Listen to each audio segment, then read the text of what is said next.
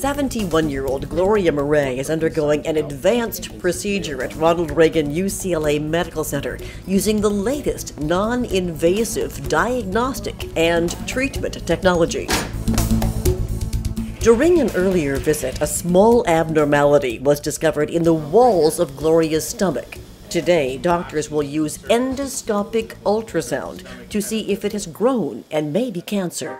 My hopes today is that everything is benign, nothing will be serious, and I could go home and smile. This new type of procedure, which apparently gives them the ability to see things clearer and much sooner, and that, I think, is a really big thing. Gloria is sedated, and a flexible tube is guided through the esophagus, intestines, and stomach, the GI tract.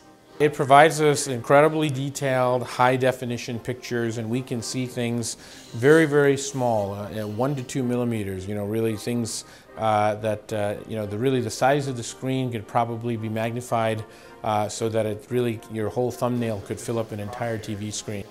Doctors find the exact location of Gloria's previous suspicious growth. There it is, right there. See? Now you can see it. But this endoscope is fitted with a tiny ultrasound device at the tip, sending high-frequency sound waves that produce remarkably accurate images beyond the doctor's immediate view.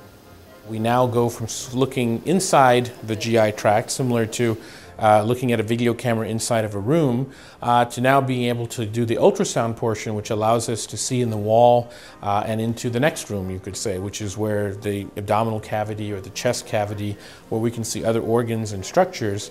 Gloria's growth is nested inside the wall of her stomach. Using the highly magnified ultrasound image, the lump is remeasured. 7 here. And the news is good. In the course of 3 years, it hasn't grown at all. So that's good news because it's been 3 years for her. If it had grown, this combined technology would have allowed doctors to perform a real-time biopsy to test the tissue, and in some cases, remove the growth without surgery. All the ultrasound images all are already on here. Gloria's detailed endoscopic and ultrasound pictures are ready immediately, and Dr. Muthusamy shares them with his patient. The news is good. During the procedure, Dr. Muthusamy did see and sample a few small polyps along the way.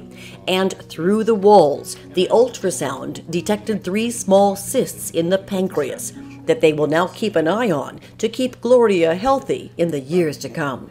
Now, we've been married a long time, 48 years. It's very reassuring to me. I've had a wonderful life. I have a fabulous husband, children, 5 grandchildren. I love to do everything, and I want to continue to do that.